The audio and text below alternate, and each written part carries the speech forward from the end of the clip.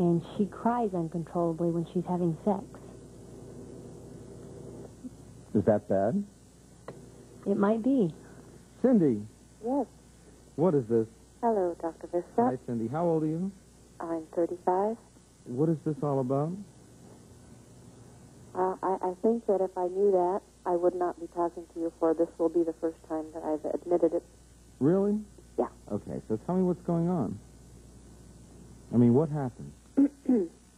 Well, I found that in the last year, I started dating someone new after not dating anyone for about 3 years.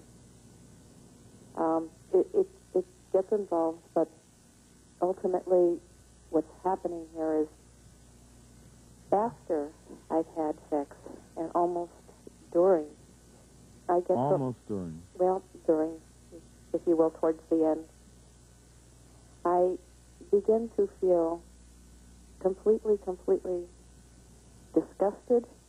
I feel awful. I feel that if I cry, I'll never come back. I mean, I could cry and die. That's how deep it gets. And ultimately, I realize that I'll probably be alone for the rest of my life. At that moment? At that moment, and especially afterwards. I'm just disgusted. I don't want to be touched. I don't want to be looked at. I don't want to... When did this start? This starts generally... No, when did this first start happening? It probably started when I was very young. I had a boyfriend at the age of 15 till about 25. And then I had someone else in my life from about 25 up until about 2 years ago. And the first relationship basically ended because I knew that somehow sex wasn't, in my imagination, anything it should have been based on literature and movies, and it just never was. The thought of having to live with this person for the rest of my life was a joke. It was not the right thing to do. And So there's a feeling of desperation and being trapped, right? Yes. Let me ask you the obvious question. This is tough, okay? So come here. Did you ever have the feeling that you were molested as a child? Well, I was raped when I was 11. But something else has surfaced through the years. What's that? One night when my friend was here, I fell asleep on the couch and he was rubbing my feet, and I was dead asleep. I woke up and I was feeling aroused because he was arousing himself with me. No physical contact, just touching and feeling. And when I felt that he was completely aroused, I was waking up out of my sleep, and I could feel his head was perspiring, and he was heavy on my chest, and I woke up screaming, "Daddy!" And that was the first time in my life I'd ever done that. But I kept saying to him, and he looked at me, shook me, and says, "Wake up," and I was awake, and that's what I felt. Did you pretend to be asleep? No, I did not pretend to be. Okay. After that, I mean. Did you pretend that you said that while you were sleeping? Yes, I did. I had to. Okay, you had to. Why did you have to? I felt I had to. It didn't make sense to me when I heard myself say it. Well, you had to cover. Yes. And that feeling was exactly like... It was ugly. It was exactly like the ugly feeling you had...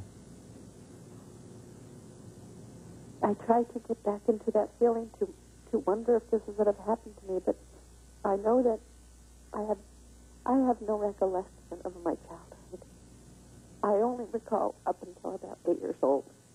Anything prior to that is, I don't exist. I just don't exist. That has to do with how you had to shut it out.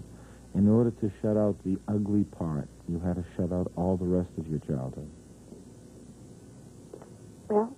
And at the times during sex, when you're feeling aroused and you're beginning to lose control to that feeling, you know how it starts? And you find yourself, the wanting to participate and let go. Yes. And the fear is if you let go, maybe you wanted it to happen.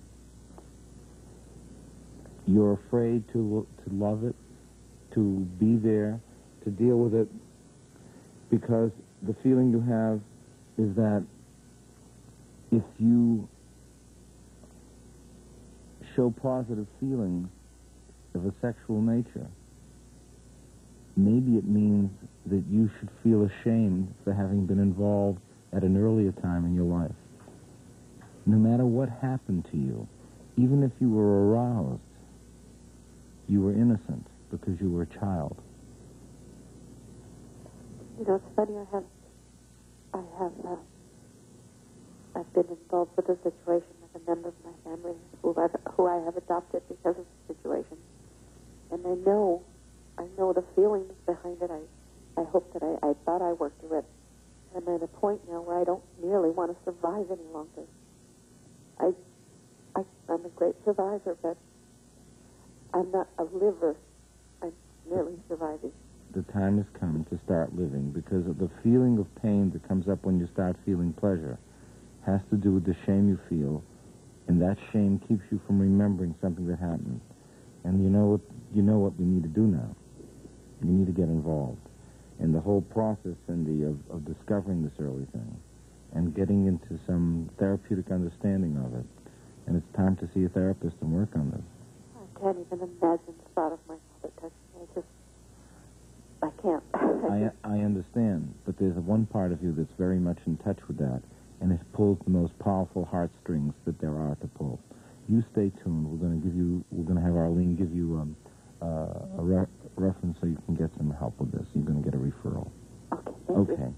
David Viscott, the feelings that don't make sense, and even though they may sound humorous, they may sound peculiar, and you know when I said she cries uncontrollably, and I said, is that bad?